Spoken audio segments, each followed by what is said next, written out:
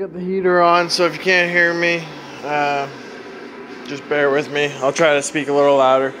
So basically what's going on, we got this h23 car, we got a tune on it, it fires up, it runs alright, but the belt is starting to walk. So because we have the KS tune balancing shaft delete, you can see down there we got the spacer, that's where the spacer needs to be. The frame has been tended to, you can tell we got it massaged in, we got a good gap in between. So you can see through, you can see the light, you can see the gap all the way to the back. So what goes on is the belt starts to walk, because normally you would have your balancing shaft belt in the way of that spacer. Well, there's usually a big pulley that the belt rides on. Well, that kind of keeps the belt straight. Also, it's because we're the way that we have the tensioner now. So you can see down there you got the KS tune tensioner. So it's literally, it pushes sideways on it. So what they do, they sell a little piece that you can JB weld onto the pulley, onto the idler pulley basically, and it's supposed to hold the belt from walking off. Well, the proper way to do this for all the H guys, H to B, I got the same setup on the all-wheel drive car, is h23A1 non-VTEC manual tensioner. So basically what it is, it's a B series manual tensioner. So if you don't know, if you're not an H series guy, these come with an automatic tensioner. So what it is, it's hydraulic fluid in it, and you basically have to hold it down, put the belt on. When you let it go, you have to do 2 rotations, check the belt tightness. It's supposed to tighten itself. The problem with that is yes, it works, it tightens itself, but if it fails, you're going to jump teeth. You're going to jump quite a few teeth actually if it fails. So the proper thing to do is get the KS tune thing, the tensioner. So that comes with the spacer with the QSD kit, and then this is the h23 non-VTEC basically manual tensioner. So that's the part number here for the tensioner, and then this is the spring here. A lot of guys don't run the spring, but I like to just keep the spring there. You still got to pull up and tighten and whatnot. So this belt here is for an h22. This is h23 VTEC, but it's going to have the same tooth count. It still runs the same water pump teeth, and that's the main setup. The bottom cog is the same, the cam gears are the same. So basically it's all in the tensioner. So what we're going to do, guys, you can see how much the belt was trying to walk off, and I cut the top open just like my hatch. I can show you guys. We'll walk over there. This is the J35 that blew up. You can see the piston sideways in there through a rod. So I got a video of this. Chad and I started taking it apart just to see what was hurt, and you can actually tell there was some piston to valve contact, top right, top left. So anyways, we're going to the heads are there. So basically we got definitely bent valves, boom boom. You can tell it was leaned out too, but anyways, we're gonna show you this. So I have the same setup on my hatch, so we're gonna pull the ball. And hold on here. Alright. What's up, boys? So I'm still getting parts for this right now if you guys are following the build. So I gotta sell this sheepy header, badass sheepy build header, for H to B. It does have the collector down there though, so I mean it'd be easy to run it straight H. But so basically I'm getting the header, I got the turbo, the intercooler. We're trying to work out a package deal there with KLM. So I'll keep you guys posted on that. But yeah, so if you look down here, you can see, get it to focus.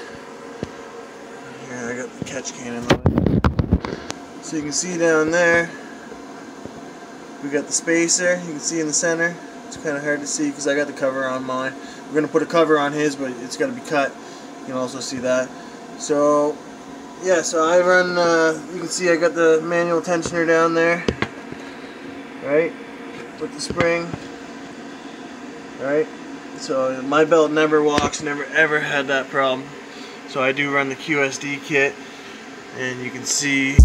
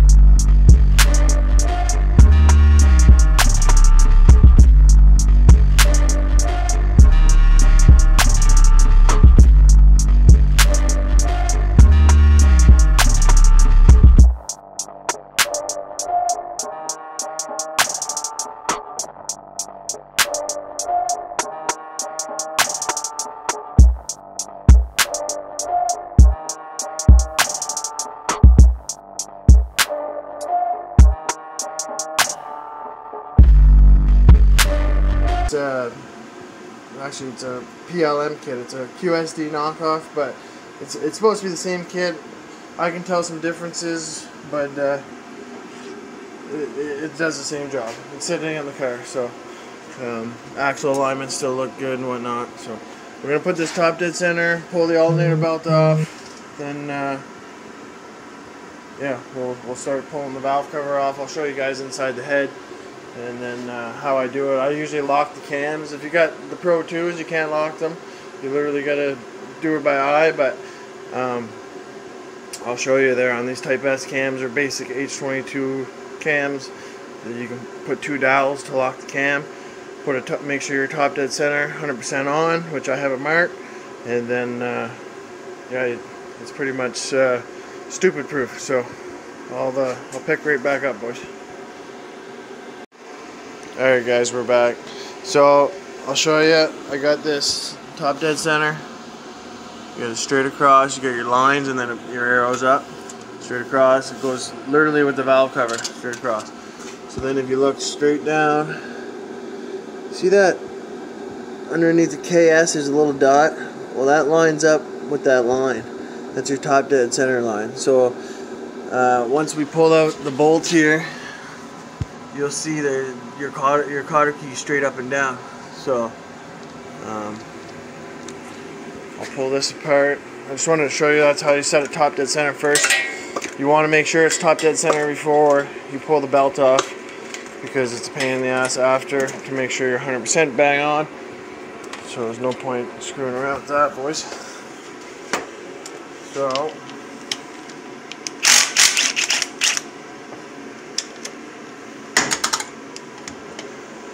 don't mind the harness. He's still getting another harness. We just have it running on this one. This is one that a shop in Nova Scotia had sold him, or he said they sent him to this guy. I had to redo the whole thing. They had everything wired wrong. It was just unreal. So I'm gonna pick right back up. I'm gonna bang this out, pull this off, and then I'll show you how to do it from there. I'll roll off. So we got the valve cover off, boys. You can see we got good oil pressure. Everything's freshly coated. So what I want to show you, so we have a top dead center. You can see how much the belt was trying to walk off, though. Isn't that crazy? So that's why you need that piece. You have to have it. So yeah, you can see we're straight across. Boom, right? Straight. So if you look at Type S cams, anything really that was made at Honda, they made it easy for you. So you can see there's no hole on the right, but if you look on the left, there's actually a small hole. Hold on, I'm just gonna pull this up. Get the light set up here. So there's a small hole. You can see if you get the right. You see if I zoom in there. If you get the right size, it'll fit in perfect. You know what I mean? Just like a dowel. So I go find a drill bit or whatever that fits in there. It's not like, you know what I mean? Just like a feeler gauge type of feel. It's pretty snug. So what it's going to do is hold the cams stationary, because it has this top hole, right? That's what those top holes are for. So you can see they're on the opposite side, right? So boom, same in here. If you look down in there, barely see it, but yeah, if you see my up and down, I got to fit snug. You know what I mean? I can move it with my fingers. Same with this one, move it with my fingers.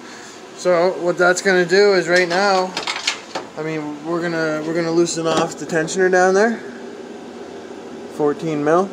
But once we loosen off the 14 mil, well, we can pull this belt off right now and try to walk. But I'm gonna loosen off the 14 mil, so it's easier to put the new one back on, get this all cleaned back up, and I'll show you how to install everything here. So.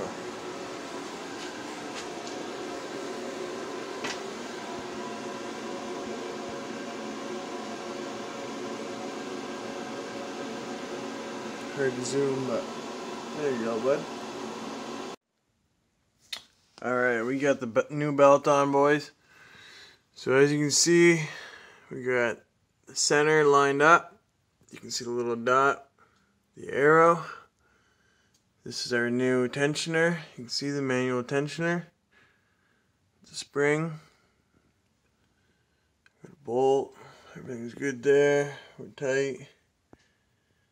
See everything. So I'm gonna put this back on here in a sec. I'll show you up here. Still got our lines. Boom, boom. Right? So if you look, these shouldn't be tight. You should be able to just literally pull them back out like I showed you. Right? Same thing. But, right? So then you know nothing's binding, nothing's, you know what I mean? Everything's where it's supposed to be. So, yeah, we're gonna get this back together and do a rotation. Make sure everything's still all where it needs to be. So, for right now, I think we'll just do... Alright guys, we got the new belt on. We're gonna turn it over. I got the pins pulled.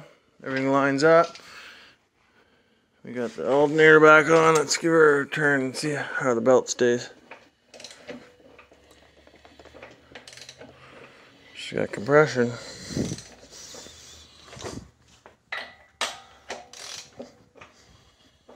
Nice belt from Honda.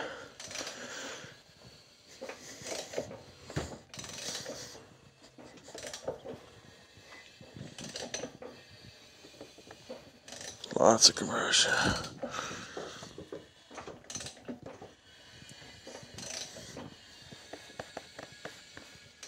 Back top dead center. Belt still on good. Let's go again. So this process is the same for h22, h23 VTEC, h23 non-VTEC, and f20B. The F series, f22 and f23 single overhead cams, it's all basically the same. You know what I mean? Honda made it very easy for people to do their own maintenance. And it's all if you make your own marks and everything, right? You want to make sure everything's going to be on time before you even try to start it. Right? So, on a smidge fair, let's just back that up a notch. Okay, so everything looks good. Everything looks great there. So you can see here.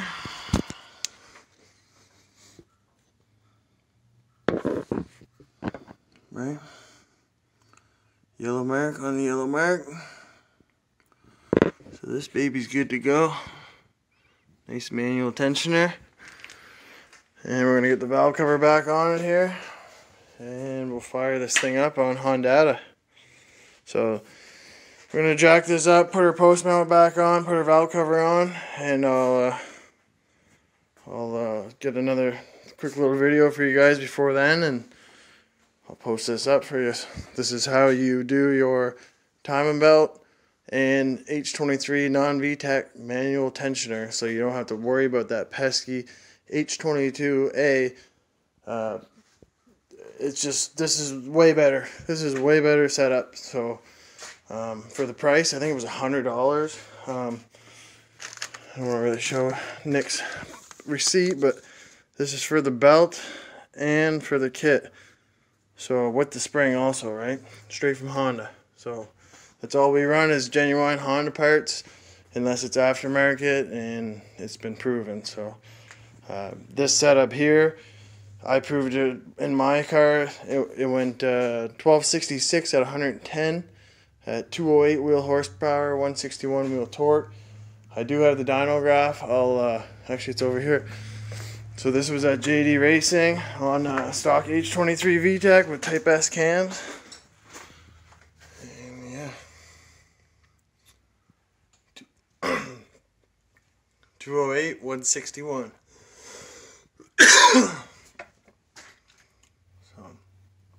So we're gonna put the same tune-up in it. This has just the stock 295cc injectors for the h23. I had 550s. It does have the wall brow. It does have every single thing that I had other than the injectors. So, I mean, it should be a 1290 car for sure, easy. So, yeah, I'll be right back, boys. Well, guys, that's how you get your timing belt and your H23 manual tensioner installed. That's how you can time any H series, H23, F series. Basically any Honda is most likely the same. It has the same common sense anyways, so just look it up on Google, get out your manual or whatever, and you can do this in your own garage, you know what I mean? So this one's a little bit extra. It's H2B style, so I mean, like, there's a lot more going on with shaving the block and stuff, but this is pretty basic, just to change your timing belt and whatnot. So I'm gonna get a tune in it and get it fired up, and I'll get that in another video for you guys. So like, subscribe, share, do whatever you gotta do.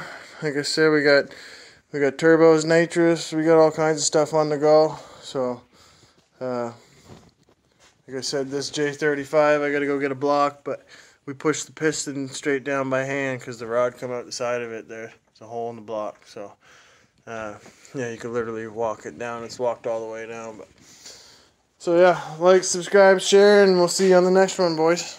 I appreciate it.